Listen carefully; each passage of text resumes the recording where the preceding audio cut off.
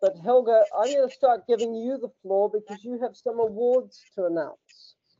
Thank you so much. And I'm going to get a little help here from Julia and Laura to share some cards.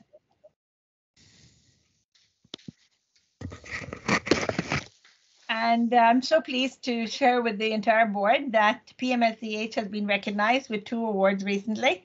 One from the International Association of Adolescent Health, honoring Helen for her leadership on adolescent well-being and the work of PMNCH in this regards. And this is really great, and we're very delighted, Helen, and congratulations definitely to you. Well, let me say the credit is all to PMNCH, which supplies me with the many opportunities and the many draft speeches and interventions. So happy to receive it and highlight the work of PMNCH. Thank you, Helga.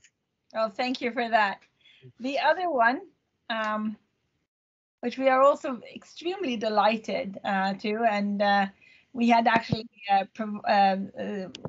we had tried in the middle of the night tonight to put together a video, which I hope we will be able to send to you instead. But we are also sharing this, and that is that we are being the winner of India's Best Design Project for our branding.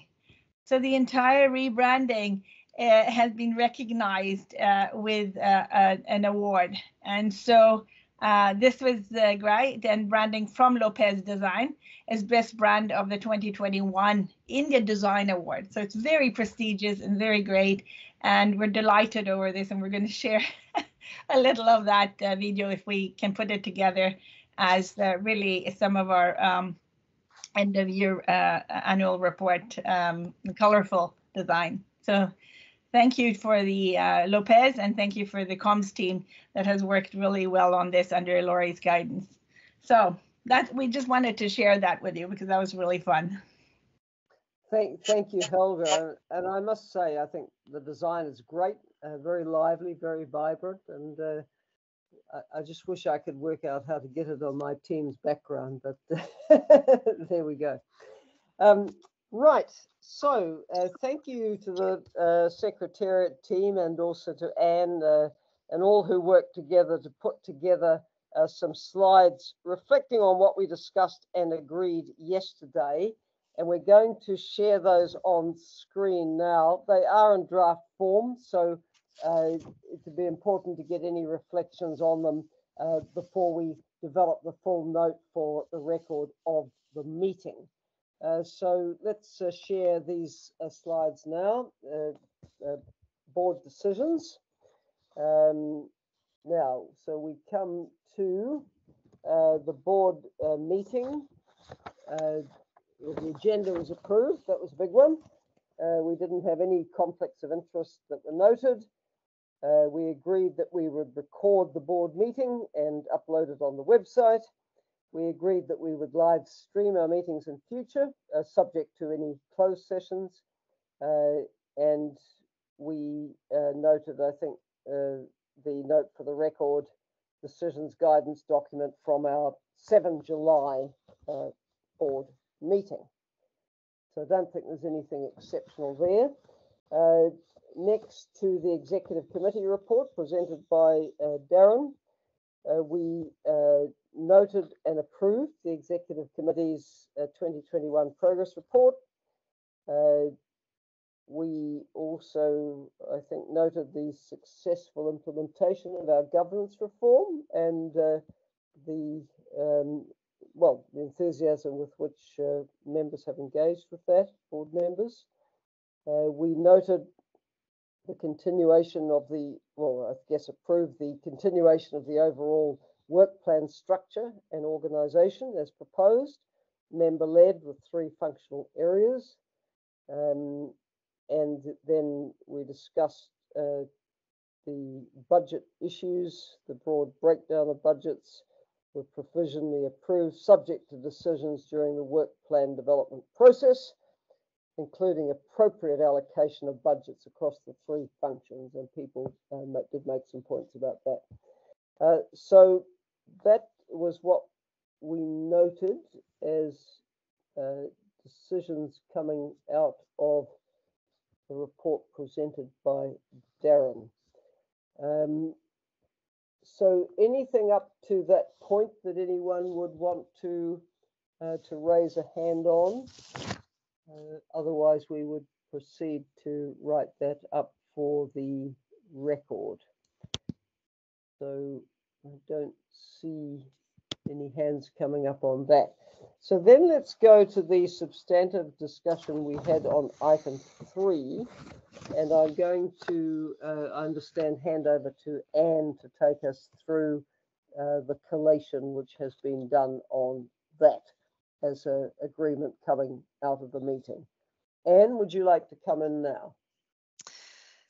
Great. Yeah, thanks, Helen. And happy to be with everybody once again at 3 a.m. for me.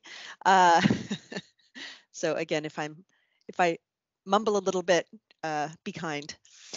So we have summarized and tweaked the slides that were presented yesterday, incorporating the really excellent discussion that we had both live and in the Teams chat, and you'll see that reflected in the next, I think it's 3 slides.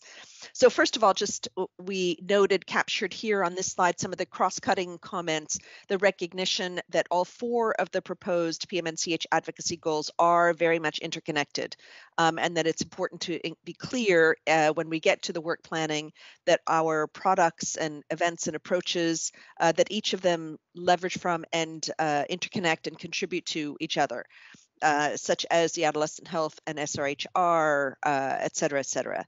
So it's a recognition of that. While we have the 4 goals itemized separately, there are very, very strong linkages across them, and that will be reflected in how we plan for the work and in the messaging itself.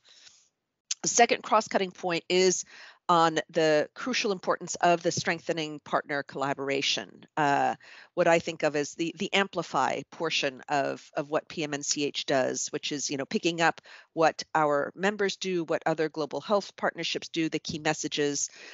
We will flesh that out more in the 2022 work plan.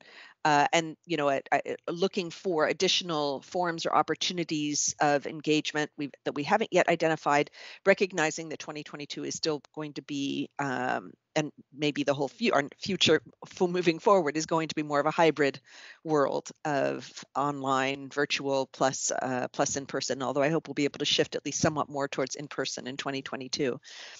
And then the third cross-cutting comment was just a reminder that that all of our objectives are anchored in this equity goal, this sort of building forward better, but also fairer, and you'll see that reflected in the specific 1 or 2 of the specific summary points as well. So if we go to the next slide.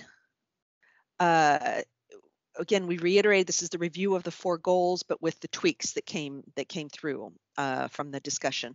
So we did agree, as I summarized yesterday, that we'll continue to anchor to the COVID-19 call to action that asks 1, 2, and 3 on the protection access to RMNCH services, the SRHR and gender, including comprehensive sexuality education, the access to safe abortion, prevention and treatment of sexually transmitted infections and HIV. And then the third ask on quality and respectful care, including midwifery delivered care, are important. But what we heard from the group yesterday, as we noted, was that we also need to focus specific attention on Ask 4 on the health workforce protection and Ask 7 on the protection, prevention of gender-based violence, including for trans women. Given the surge that we have seen in violence against women and girls during the COVID pandemic. You also see noted here on the slide some additional suggestions on how that will feed into the work planning. For example, a suggestion that PMNCH could play a role in compiling and distilling evidence on the impact of COVID-19 crisis on women, children, and adolescents. To note, for example, that the drops in coverage of essential services, increases in maternal newborn mortality, the deterioration of mental health, the uptick of violence against women, et cetera. And that being able to distill that evidence will strengthen our advocacy case. Also, the importance of engaging and building alliances with parliamentarians in countries. We had some excellent presentations and comments on that, particularly from Liberia yesterday. Martin emphasized this as well. So that collaboration, longstanding collaboration with IPU is a critical part of how we show up and engage in countries. So I think a strong endorsement and a call for continuing and deepening that engagement with IPU and with parliamentarians. Our second recommendation was to increase our focus on women, children, and adolescents within UHC PHC, improving equity and access for the resilience and recovery from COVID. So that point that was in the earlier slide, building back fair as well as better, and that multi-sectoral approaches to improving PHC are vital, that the way people access services and products is going to be different moving forward, and that's related to this additional suggestion on the how, that engaging different stakeholders, including private sector, to overcome supply and service barriers, particularly in reaching that last mile, will be a critical part of UHC PHC strategies moving ahead, and that there needs to be specific attention to ensuring that women, children, and adolescents are being reached and have access to those essential products and services. Okay, next slide. We had strong endorsement for our increased focus on adolescent well-being, a call for us to focus greater attention on the interconnections between SRHR and adolescent health and well-being, a recognition of the importance of school-based education to adolescent health and well-being, which is specifically linked to the context of COVID-19 and school closures. And then a suggestion that rather than adopting that broader language on planetary health, that we consider focusing our language and our messages more specifically on the impact of the climate crisis on SRHR for adolescents and youth, and then a recognition of the importance of mental health in relation to adolescents' well-being. There was just an article about this in the U.S. on the massive scope of what we're seeing in terms of impact on children and adolescents as a result of COVID. And then our fourth recommendation was an increased focus on the ending preventable maternal and newborn deaths and stillbirths, that kind of long-standing component of PMNCH's work, that we consider framing this more positively. What can we do to support optimal care for maternal newborn child health and well-being, and to make sure that we link this goal back to our work on the COVID-19 call to action. So again, you can see reflected in these notes that first point on the importance of recognizing and leaning in on the cross-cutting aspects of our plan. So in this one, the increased attention to midwifery, the quality of midwifery care, including respectful care. So this is a summary. I think since this was presented, if there are, I think, major corrections or any additional observations that people want to make, I'm actually sorry. I'm not sure how much time we have for this item, but I think we can take a few minutes, but hoping that overall we can have an endorsement of this, and that this will then serve the basis for the next phase of our meeting in when we go to the breakouts and the work planning, get started on the work planning. So thank you, Helen. Thanks, Anne. And I think Anne's summary has endeavoured to take on board the points that people made and where the consensus was sensed. But if there's any compelling point or anything you think that's been overlooked, now is the time to raise your hand to raise it. Otherwise, we would proceed to prepare the note for the record based on what Anne has put forward. So I see Annika, please come in. Thank you. And very quickly, thank you for that. And I think you've captured most of what we chatted and said. I think that's excellent. My only comment is on the last one. I think we should keep both in the framing of ending preventable maternal deaths and stillbirth, newborn and stillbirth, and then having and support quality maternal and newborn health. Because I think if we leave the first piece out, it may look like we think that that has been achieved already. So I think it's important to keep it. Thank you. Thank you, Annika. And Flavia, please come in. Thank you so much, Anne. I agree. I don't know how you do it, this night shift repeated, and you were very coherent. My only comment was, when we discussed the impact of the climate crisis, I'm not sure that we wanted to limit it to sexual and reproductive health and rights and adolescents, because the elements that are emerging is actually the climate crisis impact the population we are concerned very much in all different fronts. For example, Jan from FIGO made the comments about the impact of environment on pregnancies, so I think we might want to frame it more as the impact of climate crisis on the population the PMNCH is, advocating for. Over. Thanks, Flavia. Just checking here, no more hands up. So Anne, want to come back on those 2 points from Annika and Flavia? Sure. I think they're both easily, I would agree that they reflect some of the discussion. I think we can easily tweak that language and come back to the board with a few any necessary changes to those slides. But I think they were reflective of the discussion yesterday. So yeah, happy to looking at Helga for concurrence Right on this one. Okay, good. Okay, so thank you everyone, and thank you Anne for that. And the note for the record, we will be prepared along these lines, and of course everyone gets to check it again at that point. So I think that is where we pretty much ended yesterday. So let's then move on to our business for day 2, which is to discuss and ideally approve the 2021 to 2025 results framework, which serves as the main organising and monitoring mechanism for delivering on the advocacy goals and determining the associated work plan structure which guides implementation each year.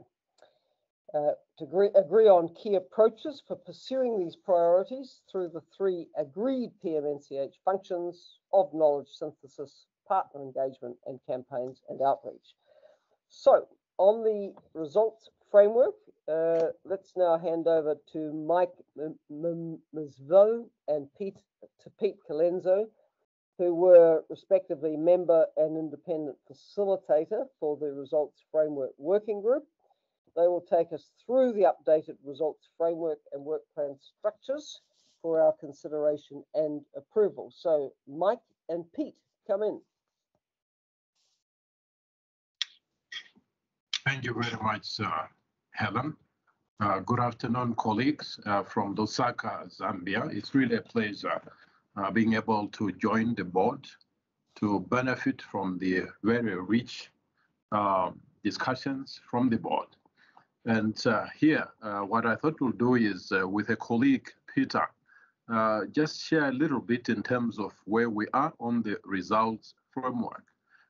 This is a framework which reflects, or which as much as possible, we're trying to reflect the advice, the inputs that came from board and other constituencies, so that we can make a contribution when it comes to accountability, and also have an indication in terms of at what levels can that accountability be.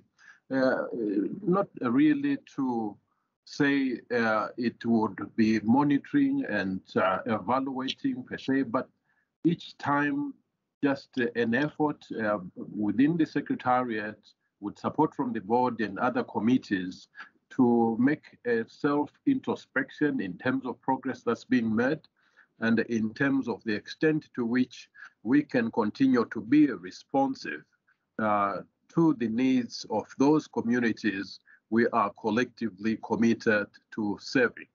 So if I go to the next slide, I will just introduce a few slides, and then my colleague Peter Colenso would take over. So yes, at the 21st meeting, it was decided that we need to approve the work to date on the results framework for 2021 and 2025 and ask the recently established standing committees and working groups to take ownership of the results framework to develop it further, using it as a basis for activity planning. So on one hand, we would actually have a tool, a reference tool, which would be of use in that reference planning. And based on the recommendations of the Secretariat, the chair, Darren, proposed that an ad hoc committee, ad hoc and time-limited framework be developed within a working group. So really it's an ad hoc, time-limited results framework working group, which would further develop the results framework and propose a structure of the annual work plans for the strategic period under consideration, which is the 2021-2025 period. So if we go to the next slide, it will reflect a little bit of some of that in terms of the working groups and the memberships, looking at the governance structure, looking at the individuals and the constituencies they represent. So drawing from each of those governance structures to ensure that there is indeed a representation of the various committees, the diversity of the working group memberships, the diversity of the mandate of the working groups themselves is such that one is able to capture the key elements and encapsulate that in terms of what we would want to see within that results framework. If that's a tool and that's a document which is going to be of reference. So I come to you representing the Knowledge and Evidence Working Group, which my colleague Mark, who made the presentation yesterday, chairs. And there are other working groups, the Governance and Ethics Committee, Strategic Advocacy Committee, Partner Engagement, Accountability Working Group, Independent Facilitator, as well as the M&E Expert Group. So that really is a reflection of the diversity and expertise of the membership within that results framework working group. And so if you go to the next slide, you'll see that the working group itself and members have worked with expected outputs in terms of trying to shape the content of the results framework, liaising between the various committees, meeting the whole group a few times during the September 21, 20 and December 21 periods, maintaining ongoing dialogue electronically and guiding the development of the document with the objective of being able to make a presentation to the board to this meeting. And within those consultative processes or meeting processes, the progress has been made in terms of various versions of the results framework, looking at those, revising based on the inputs received, looking into further guidance that may be required to tailor both the structure, the indicators, as well as some of the means for verification of those indicators which the document would be monitoring or the document would be capturing. And so if we go to the next slide, you'll see that we are making progress in terms of a document which can reflect the objectives when it comes to the results which are being looked at. a document that can guide and be of reference, as I said, to both members and Secretariat during the implementation period, as well as a document that can inform external partners, including current and potential funders, about the work and added value of the partnership. Here, let me underscore the issue of the work and value added of the partnership. Also, to provide the basis for regularly monitoring the work of the partnership and eventually evaluating the work at the end of the strategic period, because this really is a reflection of the period which you have covered. And you'll see that you can look at the full document. There is a link which has been provided for the full document. And when you look at the full document, there are issues which will be of consideration as we adopt and use the documents in terms of what is it in terms of results which we are able to attribute, and how do we measure those?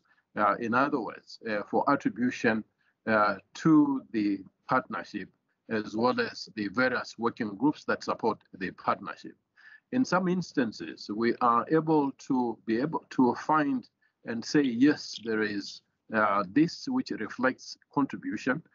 So contribution is at times an easier measure because there are multiple partners. You know, I can reflect here. I give the example on saying, when I was speaking with the Minister of Health in terms of commitments and all that, and looking at the results, one of the issues which I said is that, which I did ask, is that how are you going to assess and attribute some of the contributions which are being made and coming from partners, coming from a body like the partnership, which is there for advocacy.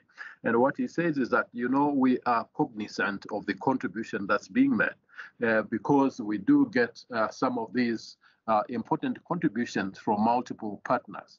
Later on, if you delve into the documents, you may be able to see either the reference in terms of the reference which denotes some of those documents. And so part of our ongoing process for monitoring, evaluation processes and so on is that we will have indicators which may be high-level indicators, low-level indicators, some assigned to attribution, some to contribution as part of the monitoring and evaluation process. And finally, for my part, it will inform the process on the annual work plan development, which will help in the operationalization of the very noble contributions and ambitions of the partnership in the articulation of the work plan, which will be overseen by the various standing committees and working groups. So from here, I would let my colleague proceed and go into the document itself. Thank you. Mike, Peter, thank you very much. Thank you. Thank you also to all the members of the working group who contributed to this. It was really a great pleasure working with you.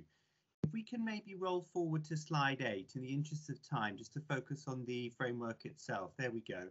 So just to describe very briefly how it works, and hopefully you've read these slides in advance, but at the bottom here we have the outputs, the things that the partnership produces.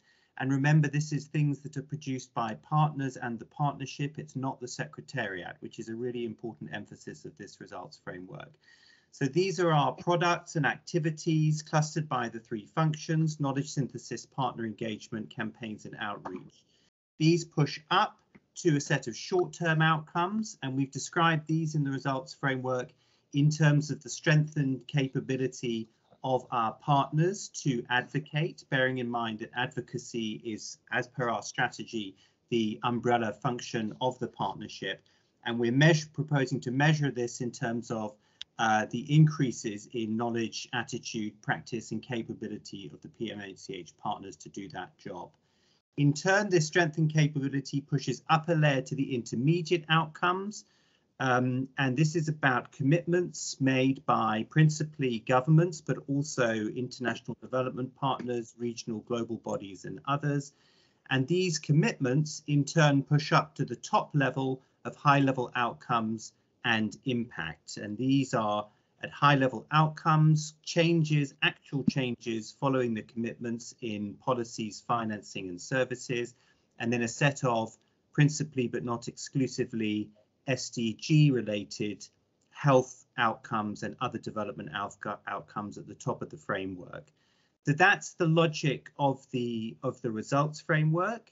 It's a logic that is fully consistent with the strategy and the theory of change in Annex 1 of the strategy, and the indicators that we've started to populate this framework with. Our starting point has been the indicators in the second annex to the strategy. We go on to the next slide, please. So as Helen said at the beginning and Mike reiterated, one of the functions of the results framework is to provide us the structure to flow into work planning and delivery. Very hard to look at this without rotating your head 90 degrees to the left. I can only do 45, unfortunately. But essentially, what we have listed on the left side is the intermediate outcomes and short-term outcomes derived from the results framework that we just looked at. And then the important space that the operational plan, the work plan now here occupies, is the outputs and deliverables. So what are the deliverables? The column in the middle there with the shaded text talking about sub-deliverables yet to be populated. These are the products of the partnership. Again, it's the product of the partnership and the partners, not the Secretariat, which is why to the right here in the work plan structure, it talks about the partnership structure and support from the Secretariat, rather leading with the Secretariat. So the annual work plan structure, which is yet to be populated, flows from the structure of the results framework. Next slide, please. This is the final slide. So next steps. So what we've put before you today is a proposal for a results framework and the structure for the work plan. What is still to be done, conditional upon your comments and amendments to the results framework and the structure of the work plan, is to firstly populate that results framework with specific target indicators and means of verification. Secondly, the baselines, which will form the basis for monitoring and eventually for evaluation.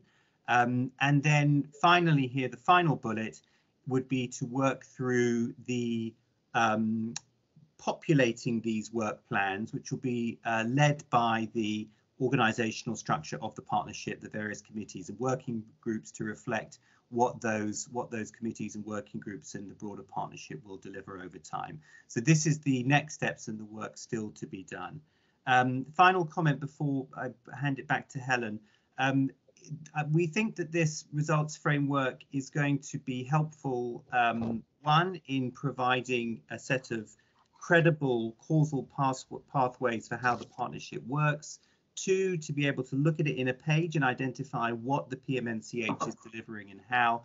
And three, critically, to provide the basis both for monitoring, attaching indicators to the different level of the framework, and also eventually for accountability and for evaluation. We've struggled as a partnership in the past when we've been evaluated to have a clear and measurable story, particularly discriminating between the attribution and contribution levels that Mike spoke about when he was introducing the first part of this presentation. But we hope that this provides a structure to do so.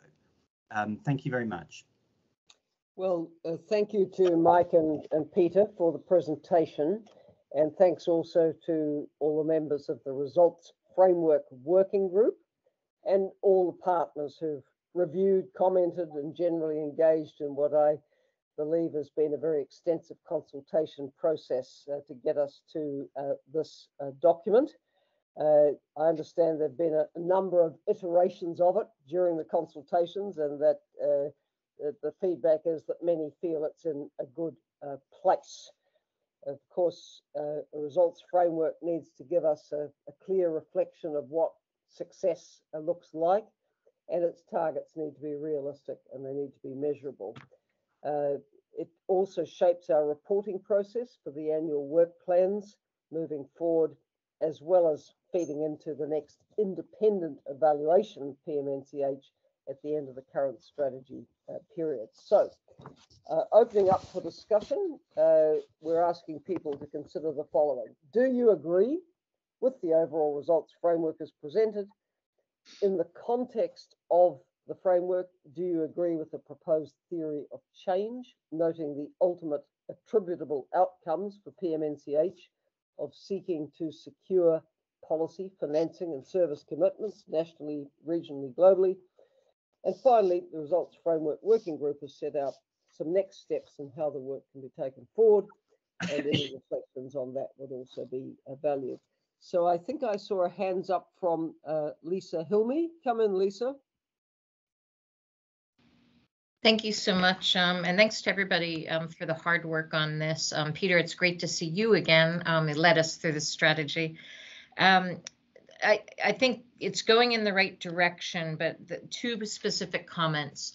PMNCH sometimes in the past has had a tendency to get too caught up in the process and forget about the results, or it becomes overcomplicated. So I caution, since I'm leaving the board now, that that process does not overtake the actual deliverables and the objectives.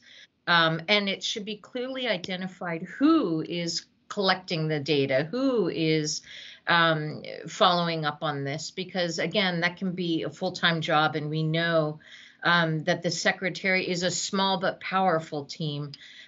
We would hate to see an extra burden fall on one of the secretariat members. And then the second point in regards to the budgetary aspect of that. Looking at the budget and the finances, certain things for the next couple of years seem a little bit underfunded, especially the adolescent forum for 2023. And so my suggestion is that not only when you're monitoring and building out this results framework, but really have a realistic target and detailed breakdown for the budget. So thank you very much for the chance to speak. Thank you, Lisa. Caroline? Hi, everyone. Good morning, good afternoon, good evening. I just want to echo what Lisa said. This is a really good start. Great work. Thanks to everyone who's contributed to it. I just had, on behalf of the private sector constituency, a couple of comments for consideration. The first is that at the very top, at the PMNCH contribution level, we like that, by the three areas of MNCH, SRHR, and adolescents, you've got, policy, financing, and services sort of indicators that you're going to be tracking. At the services level, we'd like to request that we make an explicit reference to private sector services as well. Oftentimes, when you see looking at service statistics, there is a tendency to just think about public sector, and we know that the private sector is a key deliverer of services for women, children, and adolescents. And so we'd like to make a request to make an explicit reference to both public and privately delivered services in that particular indicator. And then the second comment that we had as a constituency was just when we go down to the short-term outcomes. And I know that brevity is part of the challenge here when you're trying to get a whole results framework in one page and in one table. But there was a little bit of a reaction with regards to the short-term outcome with regards to increased capacity. I think there are a number of partners that have existing capacity who want to engage. It's not just an issue of skills building, but really using that information to create more inclusive networks, more inclusive participation, more inclusive collaboration. And so we wanted for consideration whether we could amend some of that language to really focus on the engagement of existing and new members. What we want to see is the full collaboration with the entire member network in these advocacy campaigns and the outreach activities that PMNCH is undertaking. So those are the comments from private sector. Thank you very much, Peter. Thank you very much. Franca, please come in. Thank you very much, Helen. And thank you everyone for all this hard work. And in the basis to your two questions, I can agree with the framework generally and the theory of change. I do feel there's maybe going a step further instead of holding back. I feel there's like a theory practice gap, whereby it is hard, for example, within the constituency to know how do you who takes the lead, who is proactive on what does it follow? Is it the working groups in the constituency that take the lead, or is it the constituencies themselves? How do we make sure that what we do is really aligned with this? What I find up to now is we're doing our best, but we're kind of just thinking of things we do, but it's not necessarily aligned. So the system and the process does need to kind of be easy in a way and invite being able to follow it. And at times I find it difficult to follow it practically, and that's where we have to use it. So I'd like to look for some guidance on how we could practically use it so that we are all aligned and moving in the same direction. But otherwise, great work. Thank you. Thank you. Bringing in now Liberia. Please come in. Good morning, the chair, and thank you so much. I want to thank the chair who did that presentation on the research framework. It is good that the framework captures impact of PMNCH partner advocacy efforts and result at the country levels, especially mobilizing the new commitment for women, children, and adolescents. As I look at the framework, although not directly reflected in the research framework, it is important to ensure the implementation of these commitments and the country-specific results are also being linked to the research framework to facilitate monitoring in the countries, in the partner countries. I see that intermediate outcome indicators that the document is of low and medium income country. However, the financing. But I also think that the issue of financing for adolescents should be really prioritized. And I'm always talking about adolescents because looking at our population that is youthful. So most of the time you will hear me say adolescent.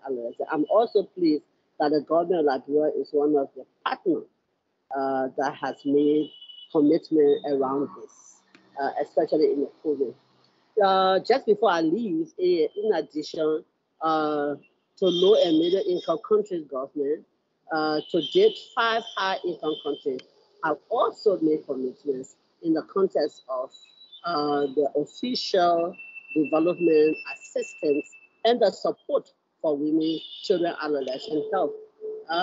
Especially in the context of COVID, I am curious to understand how that is reflected and captured in the result framework and how the implementation of this commitment will be reflected as well. So I will stop here as I keep listening to the presenters. Thank you so much. Thanks very much. Call the last 2 contributors, Vikas from India, followed by Anshu Banerjee of WHO. Vikas, please come in. Thank you, Helen. Good morning, good afternoon, good evening to all. Thank you, Mike and Peter, for an excellent presentation. It's good to see that a extensively consultative process has been followed to develop the results framework. It is indeed a wise approach for PMNCH to clearly make the distinction between attribution and contribution. I also support the comment made by Lisa regarding pragmatic budgeting, and perhaps we would need to be allocatively more efficient in allocation of resources across various priorities and make sure that we do allocate sufficient resources proportionately to in accordance with the results that we are targeting through the results framework. We would perhaps also need to step up our efforts for mobilizing more resources because as I can see, the results framework is ambitious. It does capture the theory of change that we have, and perhaps this is going to guide the partnership going forward, both in terms of setting the ambition, setting the bar high, and also, setting targets and internal goals for ourselves for further mobilization of resources in order to be able to undertake advocacy efforts and interventions which would feed into achievement of those results that we are targeting.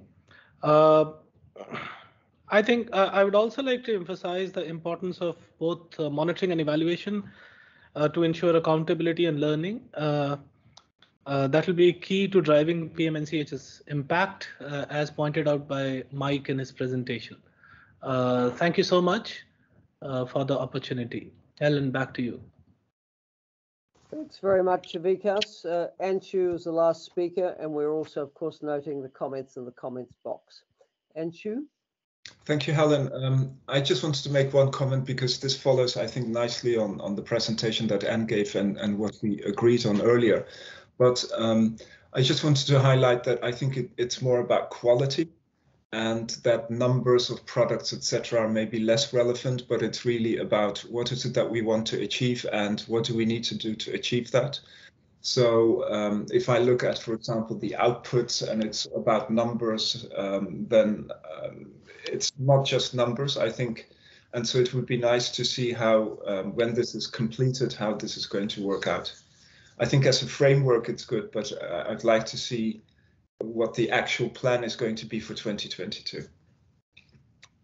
Thanks, Anshu. Angela, you wanted to come in?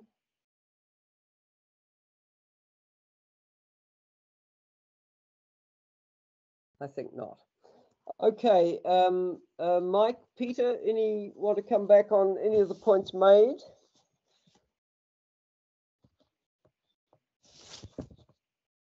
I don't know if Peter has, but for me, I think we have noted very much. We appreciate very much the comments, the suggestions, the issues of complementing quantity with quality. Indeed, we'll have to integrate measures of quality, and we know that it's a bit difficult to quantify quality, but one can allude to the quality of the products, and there are ways we could incorporate to ensure that we do capture that.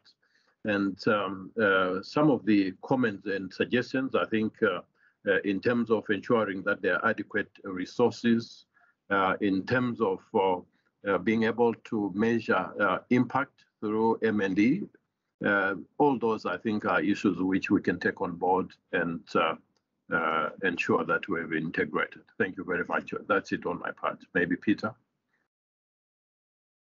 Just to add, I think very helpful comments, as Mike said. I think we can accommodate them all. There's a tendency in writing a one-page compressed framework where you lose a bit of subtlety, and we may be indicating things that we're not indicating, like commitments are only for low and middle income countries and not for high income countries. So those types of issues, how we're describing services, how we're describing capacity is a fairly limiting concept, quantity, quality, I think we can address all of those, certainly. Thank you. Mm-hmm. Right. Well, taking on board the comments, I think we're in a position to approve the results framework and work plan structure, noting that it's been extensively consulted upon. I understand that our committees and working groups are planning to hold a retreat in early February, during which they'll take the guidance of the board into account as they develop their plan for 2022, which will go to the executive committee later in February or early March. And that process will also support the further development of relevant indicators, means of verification, and milestones for the results framework. So I think we will proceed on this basis that it's approved, and of course it's an iterative process that will keep going through committees, groups, and executive committee. So let's come along to item 7, where we dig a little deeper into the priorities that we agreed on day 1. to be approached through our three main functions of knowledge synthesis, partner engagement, and campaigns and outreach. I'm going to ask Darren, as Executive Committee Chair, to introduce this item, and Helga to provide us with the instructions we need for getting ourselves organised into the breakout groups. And she may also want to give some reflections from the side of the Secretariat. All board members have been allocated to one of the three groups, and we will be whisked away to them at the appropriate time. So the aim is to discuss how the three main functions of PMNCH will be carried out by members to mobilise national, regional, global commitments for women, children, adolescent health, and each function area will be illustrated in relation to a flagship deliverable for 2022. Darren, please come in. Thank you, Helen. I didn't come in on that last session because I get to hold the floor now, but there's a really nice connection. I think this is a session where a lot of things begin to come together, and it struck me we're in a very, very different place as a partnership from where we were a year or more ago. With the fantastic work that's been done on the strategy, we've now got this results framework. We've got good ideas about what we're going to put into our work plan. I think we've got our governance sorted. It really is all very positive. And that results framework looks to me to be a really tight system, linking activities to outcomes, to outputs, to our budgets, and it will have to evolve. These things always do. When we road test it and we see how it works for us, I've no doubt that we'll end up tweaking it and evolving it along the way, and that's a positive thing as well as we grow and learn. So we've got that results framework now. We had a fantastic discussion on our priorities, and thanks to Anne and to all the consultation, all those who contributed to consultations that went into that. This will now go to the executive committee, and we'll take those priorities through the structures to develop the work plan that will give us those results that we want to see. And here you've got a slide which sets out, I think, some of the timings. So I'm going to chair a short meeting next week just to make sure we've really heard the messages from the board. We're all in one place on that as we get towards the end of the year, and that we've agreed this sort of time frame moving forward. So our personal aim is that we might be able to condense it a little bit, because whilst we're getting on with the work now, we're not pausing.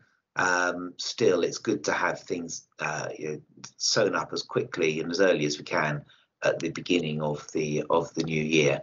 So you see here that throughout January there'll be development of the draft work plan, the indicators and the milestones. There's our SAC and PEC colleagues are going to lead a lot of that, but also plan a retreat where they'll pull things together. There will be consultation because, as we've been emphasising yesterday and today, the full engagement, involvement and ownership of the membership is critical to our success. And then the executive committee will provide some oversight, monitoring, challenge, coordination, and basically lean in to help where we can. So we have an agreed work plan, ideally towards the end of February, maybe slipping into early March if needs be. So that's a time frame. So we'll take views on that again early next week in the executive committee. But what I think we're hoping to do now is focus on a number of the proposed flagship projects which are going to feature in that work plan development. We'll recognise them. They've resulted from fantastic work that's gone on to develop the concept notes and the proposals that were shared ahead of this meeting. Huge potential, I think, through those flagship initiatives. But Helga, I think you're going to tell us how you want now to discuss how we develop those further and begin the task of populating some of that work plan. Thank you so much. And recognizing Darren's explanation that we are now moving from results framework to the development of the 2022 work plan. The work plan development process will be taken forward by PMNCH's standing committees and working groups, and work on this will begin immediately in the new year. So the SAC and the PEC already have a 2-day retreat booked soon after the holidays to delve deep into the details of the work plan following the structure that Mike and Peter presented earlier. To help with that work plan development process, the board is now being offered an opportunity to provide its guidance on the main mechanisms to be included in the work plan and around which the work plan will be developed. So the 4 flagship deliverables that are being proposed, and by a flagship deliverable, we mean those deliverables that reflect the added value of PMNCH in describing our how.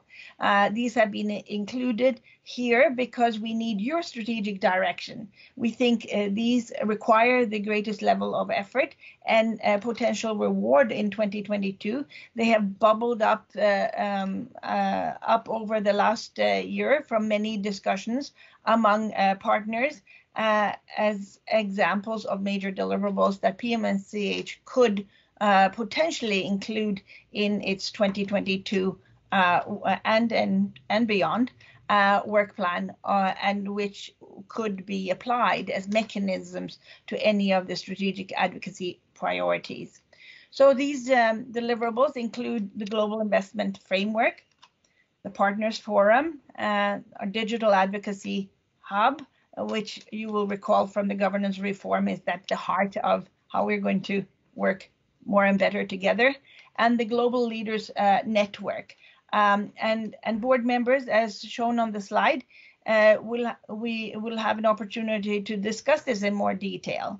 So I hope that you will have had an opportunity to have read the concept note or discussion note for each that were shared with each of the breakout session participants ahead of time. So as you reflect on these deliverables, it will be an opportunity to consider how these deliverables will help us deliver on the strategic advocacy priorities that we have agreed upon yesterday and confirmed this morning.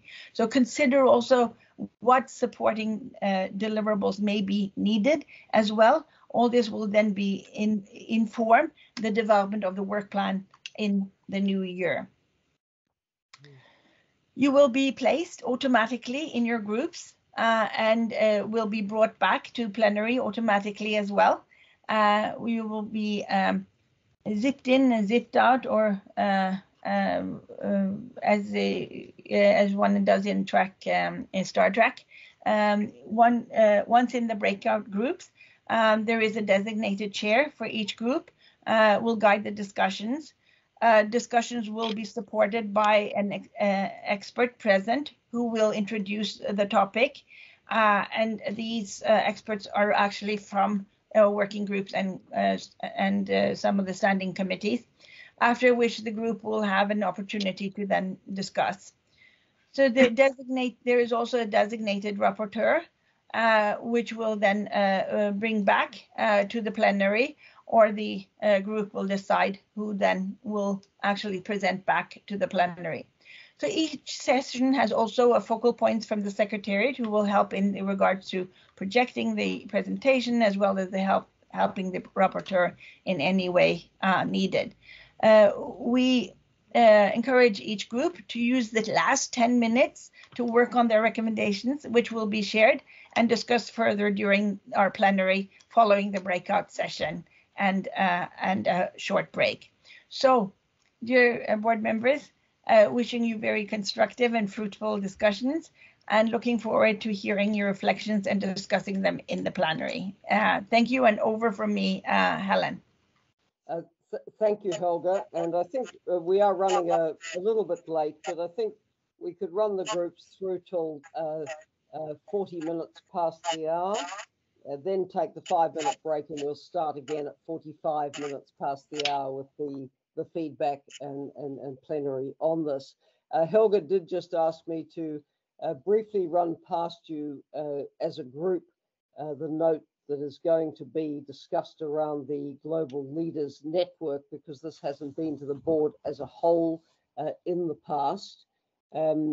We have seen at PMNCH growing interest from political and global leaders in engaging in and committing to deliver in the women, children, adolescent health area. And given the demise of the Every Woman, Every Child high-level steering group, there is an opportunity now for PMNCH to ensure that there is a high-level group in the form of a global leaders network going forward. The feedback we got from board leadership after the July board meeting was on the need to engage global leaders, not through the board itself, not through these meetings, but through a more flexible mechanism.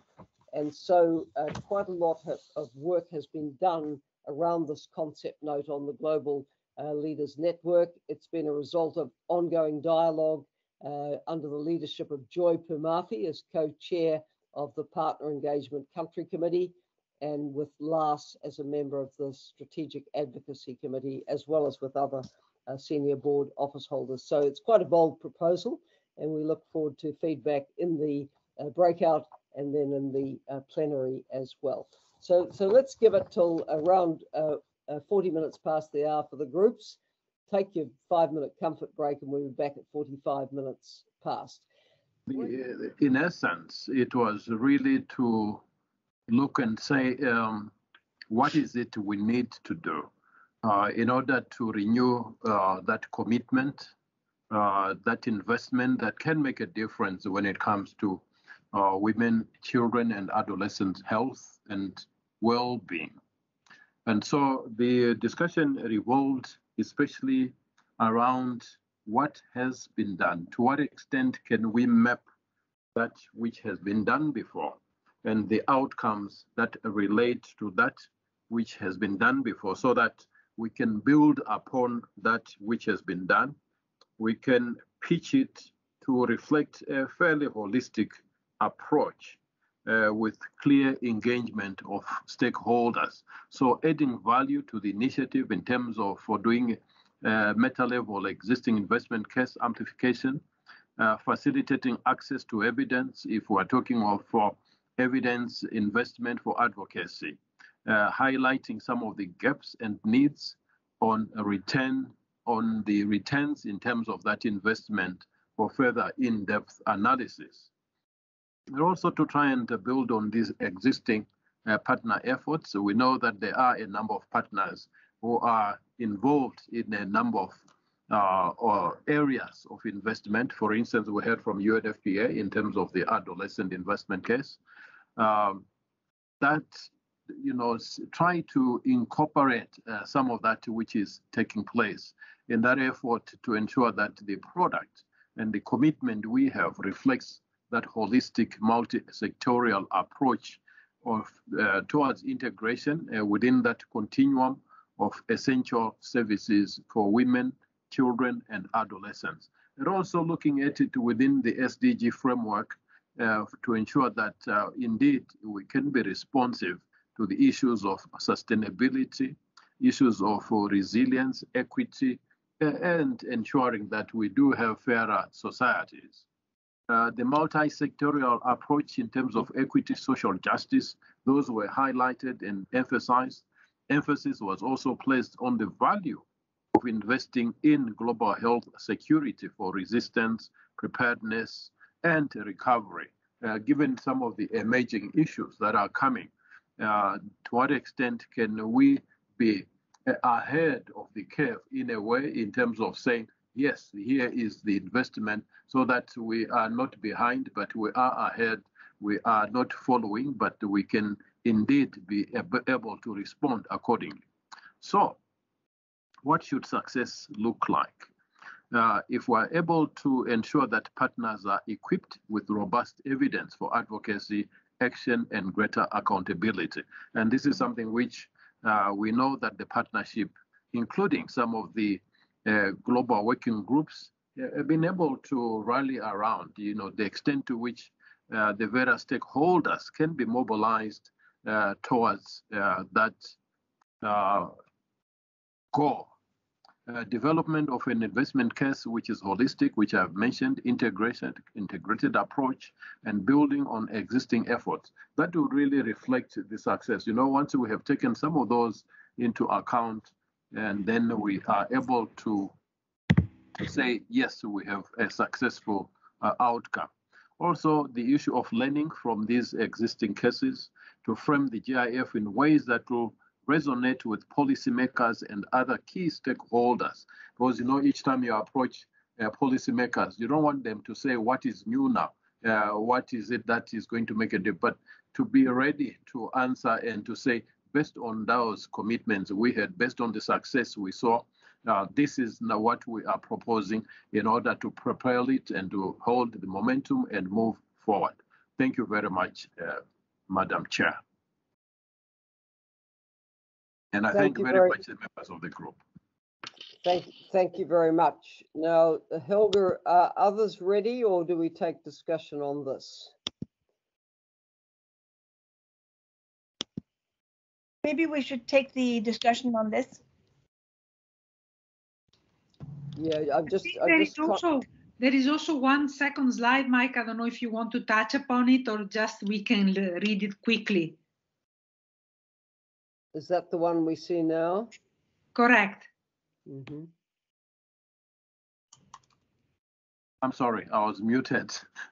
So, yes, in terms of some of the challenges, rethink the name of the Global Investment Framework to reflect country ownership.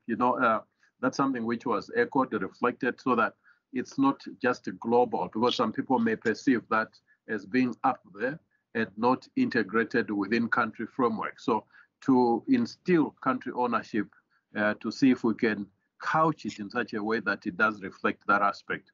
Embrace complexity and consider phasing and flexibility in developing and launching the products, given the ambition, which is fairly ambitious, and moving from return on investments to evidence on policy and action. And so within that framework, where we look into some of the challenges, what then would be some of the next steps? Partners sharing existing and under development investment frameworks for review. Secretariat to be in touch with partners who expressed an interest in engaging, and certainly some did elect even during the discussions that potential for engagement. And the partnership, the Secretariat to convene a strategic committee in the first quarter of 22 to oversee the development of the GIF following the SAC and PEC retreat and EC meetings, which I think have been alluded to much earlier. Thank you very much. Thank you very much for that. Now, I think rather than take each discussion separately, we should hear from all the groups, and then people can consolidate their feedback, because we're sort of running into the last half hour now. So group 2 is ready. Please come in, rapporteur for group 2. Yeah, thank you very much, Helen. Julia, can you make the slides? Thank you. So our group discussion was focused on the Global Forum for Adolescents and also the digital advocacy hubs. The first question was how the success looks like for the Global Forum for Adolescents. And we discussed a lot the issue of accessibility, and we think that a forum that is accessible for everyone, including people with disabilities, and also including adolescents themselves, will be something that we consider successful for the forum in 2023. Now, we're also looking to including a variety of topics. So we're looking into including well-being, SRHR, mental health, climate change as well, as we consider these key topics for adolescent health and well-being. In terms of major outcomes of the forum, we hope also that whatever happens during the forum is also linked with what happens during the SDG summit and the UN high-level dialogues, because we think that sometimes there is some disconnection between what happens with civil society and like outside of these main events on the sidelines and what actually is documented on negotiations or agreed language for high-level resolutions. And we do think that there should be a link here, and that is considered success for our group. Besides that, something that might sound not too important, but I think that including adolescents themselves will be key during for the Global Forum. We know that there are some issues and some barriers, for example, like parental consent and those kind of things. However, we do think that including people who are in the age group of 10 to 19, who are adolescents themselves, will be important for the forum, not only as participants, but also like leading the planning and also involving in the sessions, will be important to ensure that we're addressing their needs. Success also looks like for us, I think that I covered most of the topics now. Yeah. For the how the digital hubs can effectively be used for partner consultations and planning for 2022, we discussed using a variety of formats linked to ensuring access, and we know that accessibility is something that was mentioned several times during the discussion. Also needing to ensure that we are linking the global and national hubs to have a true discourse here on the priorities, as well as also the work that other organizations are doing, which should be linked as well. Security and privacy concerns were also raised, considering that, for example, some more controversial issues can be discussed in these hubs. For example, SRHR-related issues in conservative in countries with restrictive laws, for example, is a concern. And we also discussed that everyone is doing different things. You know, every organization wants to launch their own platform and have something big for themselves. However, we do think that there should be some kind of convening to make sure that, I mean, because we know that these things have costs associated, and we know that sometimes this cost is high. So we should all be getting together and making sure that we are convening and having some kind of big platform that is launched between everyone, and PMNCH as a convener could have this role. And finally, what opportunities do we see for building on 2022, 2023 roadmaps and other global events that might be taking place in 2023? We identified, for example, the ICFP conference on family planning in 2022, Women Deliver, and the conference of ICM will be taking place in 2023 as well. And there will be some follow-ups from ICPD in 2024, sorry. So it will be important, as something that was mentioned during the discussion, it will be amplified if we also amplify other people's other organizations' work. So it will be important just to align with the work that everyone is doing. I think that those are the key points, and yeah, thank you very much, Helen. Thank you, David, for that comprehensive report. Now, is Group 3 ready on the Global Leaders Network? Is Lars ready? Yes.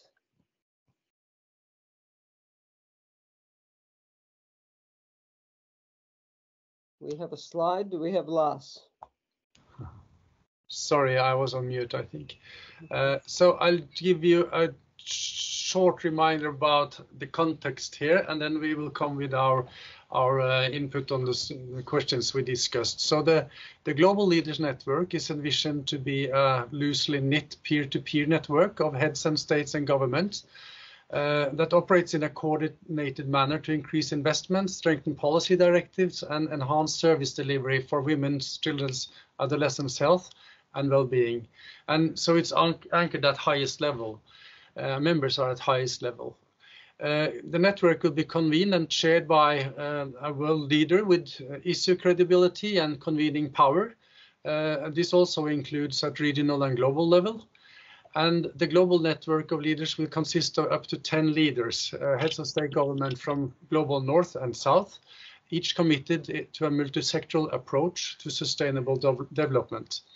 And PMNCH board chair Helen Clark will coordinate and facilitate the global network supported by the PMNCH secretariat. So next slide, please.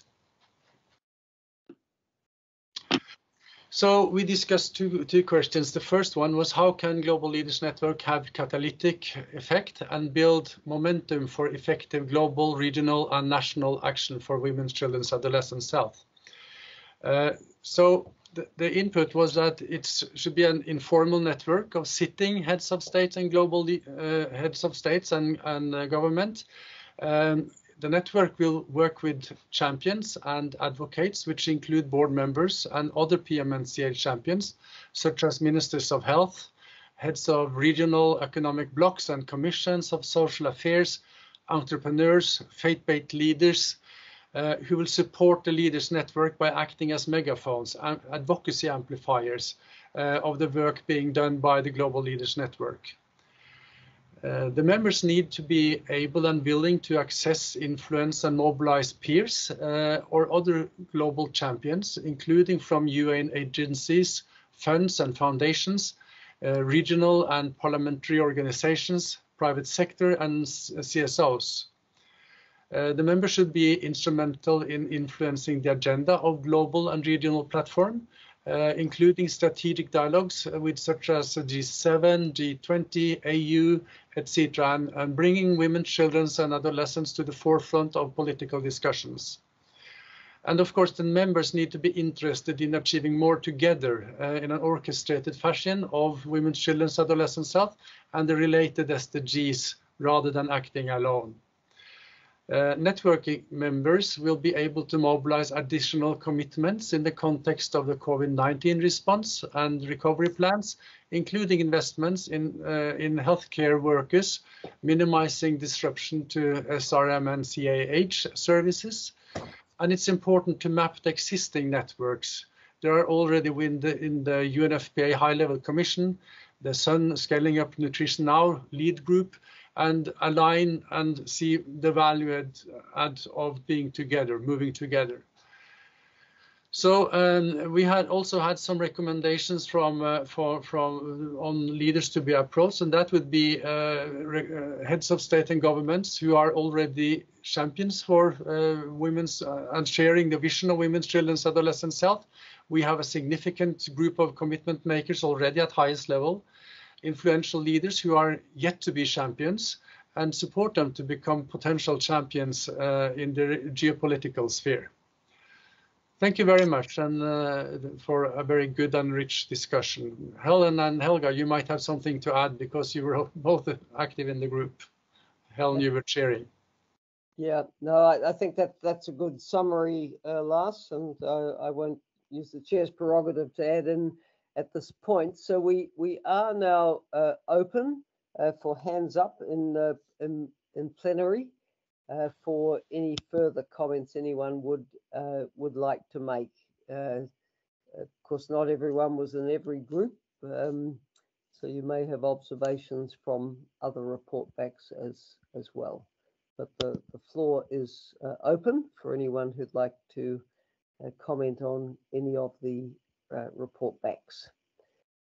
I'm not seeing hands at the moment, which Anne, yes, come in. Thanks, Helen. I actually posted my question, which was around the global investment case in the chat, but Mike or the colleagues may not have seen it. So since it hasn't been replied to, I will give it voice, which is I just wondered if there was clarity on what the actual product or products would look like. I really appreciate the approach that the group has outlined of, starting with a compilation of what already exists, of doing an assessment of what advocates and keep the key stakeholders in this space want and what it would look like. But I wondered if there was any suggestion of what will this be? Will there be a new product that pulls on existing investment cases and tries to pull it together, or will the product be this compilation of existing resources? I don't know if the group reached a consensus on that or if that remains TBD. Would Mike like to respond to that? Thank you. So the product would really be something that builds upon the various initiatives that have been in place or that are in place. It's more or less a recognition of an evolution, that it's evolving. Yes, we may have had investments here and there, and what have been the outcomes associated with each of those, and what is it that still needs to be done. In other words, the job is not yet done because we still have some of those adverse outcomes we are working towards impacting on when it comes to women, children, and adolescents. And some of these are now being compounded by some of the emerging threats. So those that were vulnerable, or those that have traditionally been vulnerable, it has become even more urgent to invest in trying to be protective proactively, being ahead of the curve in terms of that shield. And so if we do have an investment which says what succeeded, what failed, and how can we draw upon that to try to bring this to bear and to try to have commitments whose investments can reflect some of these evolving needs.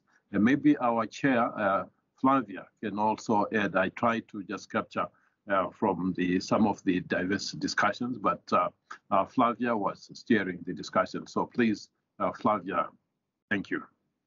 Thanks, Mike. And maybe just the best answer is, Anne, I don't think there is a clear definition of whether it's only one product or more than one product. I think the idea is that we need to innovate. There were suggestions from the group also on the names, as Mike has presented. There were great suggestions and great interest by many to participate in shaping these with probably what will be one summary product, but also many different aspects that could be presented even in an innovative manner, in a digital way. So I don't think we have an answer yet to your key questions, Anne, because this is the good thing is that the group is already at work at assembling and analyzing what exists, and the field is rich. So we first need to have that assembling and analysis done, and then come with a more refined proposal. Thank you, Flavia. Annika, followed by Anshu. Just to say also, I was also part of that group, and I think there really needs to be more discussions on what we're aiming for. But I think it was a very good start, and I think it might be even good to have a question, to the whole of PMNCH when we come a bit further to say what would be the most useful product to have. And I think what we agreed on was that it's really difficult to have an overarching holistic investment case and return on investments for the whole area. So, but that was also reported by Michael, but I just wanted to add that. My other comment was on just a question on the high level group that there are, of course, many different networks now of high level, the Nairobi 25 high level commission that's looking at very similar issues and really pulling together on the broader SRHR and all the issues that also are PMNCH's mandate. So I'm just wondering how that will add value to already existing groups that, look towards materializing the commitments that have been made overall. Thank you. Thanks, Annika. Anshu? Thank you very much, Helen. I was just wondering, we did an investment case, I think 5 years ago with the GFF when they did their business case, let's say. So I'm just wondering how large or how big this work is and how we can make sure that we build on things and maybe just update some of these previous investment cases so that it isn't too much work. And how can we as agencies be engaged? Because there are a lot of new developments that could be costed and included.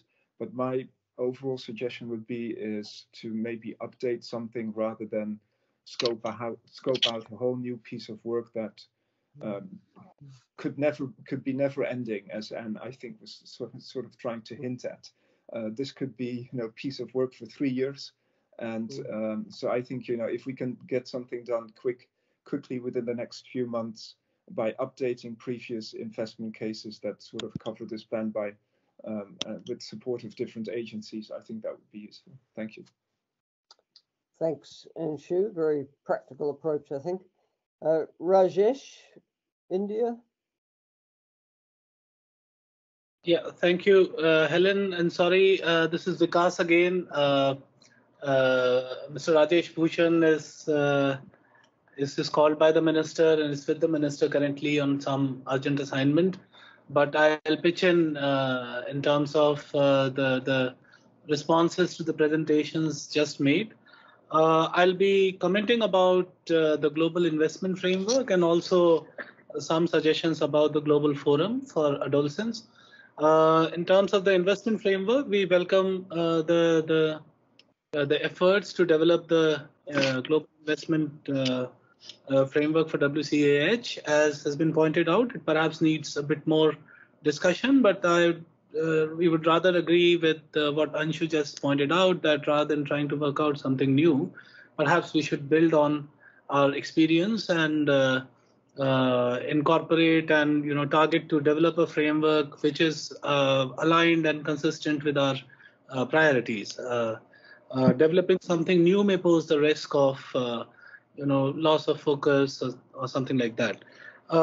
We also are very supportive for developing an investment framework for adolescent well-being because that's a new dimension that we all want to pursue.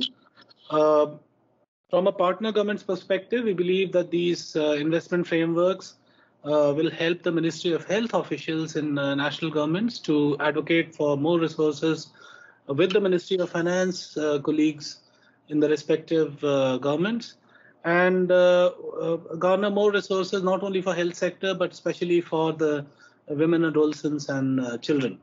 Now, as far as the Global Forum for Adolescents is concerned, just like to point out that in the presentation, perhaps some bit of information could be added in terms of the budgets and support for the partner Global Adolescent Forum. As Lisa pointed out in the earlier discussions, we would need to adequately finance various activities, and therefore perhaps some mention of enhanced budget support for the Partners Forum or the Global Adolescent Forum would be a good idea. Maybe somewhere comparable to the head of Women Deliver. Yeah. Thank you. That's deep. Thank you, Vikas. Liberia, come in, please.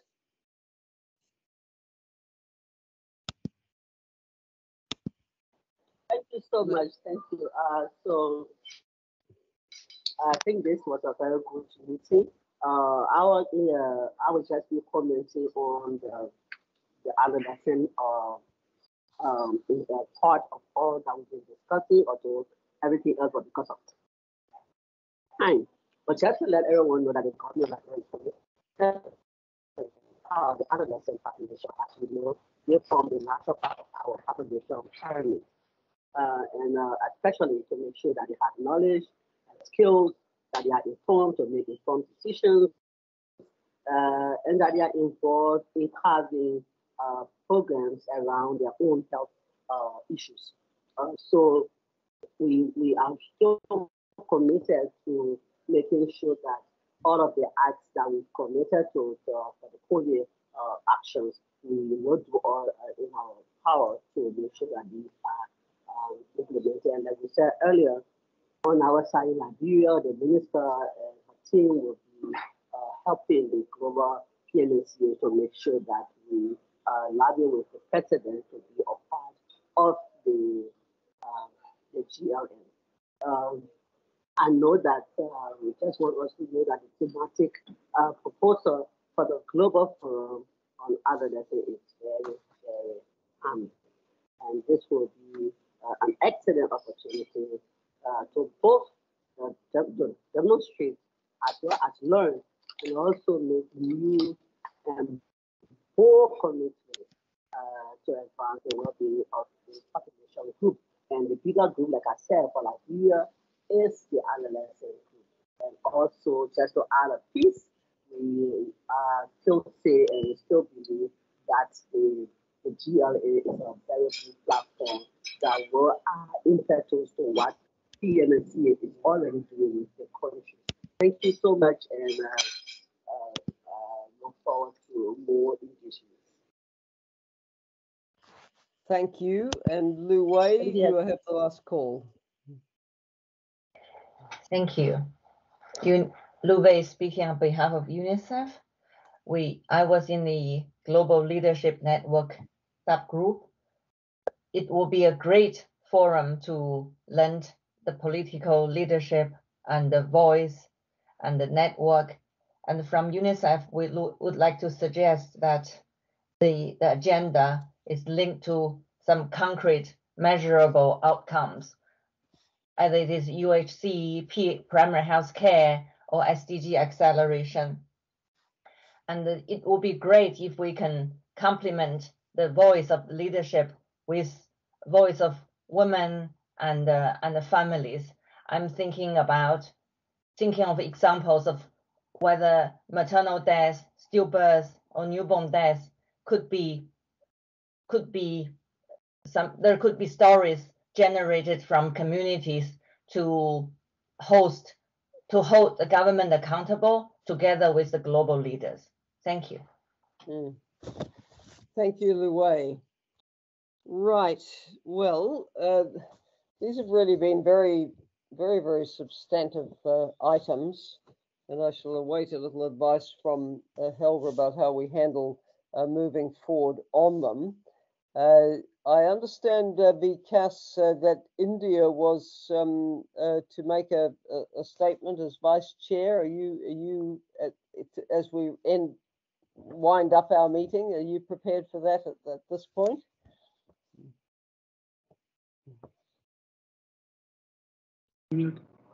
Yeah. Yes, Helen. Thank you so much for the opportunity. I'd like to sincerely apologize on behalf of Mr. Rajesh Bhushan for not being able to make it despite his best intentions, given the current circumstances. So he had 2 parliamentary appearances today and is currently engaged in discussions with the colleagues from the Biotechnology Department and the Indian Council of Medical Research and with the Health Minister on the ongoing pandemic situation in the country. He has asked me to convey his sense of loss for not being able to make it, and has assured that going forward he would try and find time for meaningfully engaging in the future future board meetings. Has also asked me to congratulate Helen for the recognition that you've just received, and also thank you for your very dexterous carrying out of the whole proceedings. Just for the information of colleagues, since there are colleagues here from Gavi recipient countries, just an update. So we have successfully administered something like more than 1.25 billion vaccine doses so far in India, and have facilitated supplies of around 27 million doses to the COVAX facility. 20 million of those being a recent development in the last 15 days. We've also informed the Gavi that the 300 million doses commitment that is there from India, we are now in a position to fulfill that commitment by the end of this month itself. And therefore, these supplies are being facilitated on a priority for the Gavi COVAX facility. So this might be good news for some of the colleagues from some of the countries which are catered to by the COVAX facility in terms of COVID-19 vaccination. Just to conclude, the priorities of the PMNCH results framework, call to action on COVID-19 and investment case are fairly well aligned with our own national priorities under the National Health Mission for women, adolescents and children welfare, and interventions in terms of leading the country towards achievement of the Sustainable Development Goals. I wish to thank the PMNCH board members for bearing with me in terms of not being able to make it. Thank you so much. Thank you, Vikas. Thank you very much, and thank you for the continuing support of strong support of Government of India. So as we come to the end, I think it's not really possible to put up a finessed slide capturing all the points from the good discussion in the plenary that's followed the presentations. So I've asked the Secretariat to include the reflections from the board members during the plenary with each of the chairs and rapporteurs reflections from each of these sessions, and then to send them out. There's obviously, ongoing discussion on how we proceed on the items that we've gone into in depth on the how of our advocacy. So let's digest that in the fullness of time when we see the write-up for the record. And the aim is to show the formal share the formal note for the record with you as soon as possible, so everyone can review and reflect on that. As we come to the end of a very substantive meeting, and thank you everyone for contributing and all who helped prepare the content for it, we do have the board meeting evaluation form, and the link I think is in the chat again for your convenience. The Secretariat needs to know how you think it went over the past 2 days and what we could do better next time again. So more or less on time, we can say thank you to everyone for putting aside 2.5 hours of your busy schedules for the PMCH board member. We offer season's greetings for the new year and whichever other festivals people celebrate at this time of year. Thank my co-chairs for all their efforts and look forward to seeing people at the next board meeting. But as we've heard in the course of today, there are a lot of meetings to progress the business and agenda of PMNCH coming up after the holiday season. And we really hope that leads again to feed into a very substantive board meeting when we meet again. So let's say a bientôt, muchas gracias, and we'll see you again soon. Thank you. Bye, Thank you. Au revoir. Bye-bye.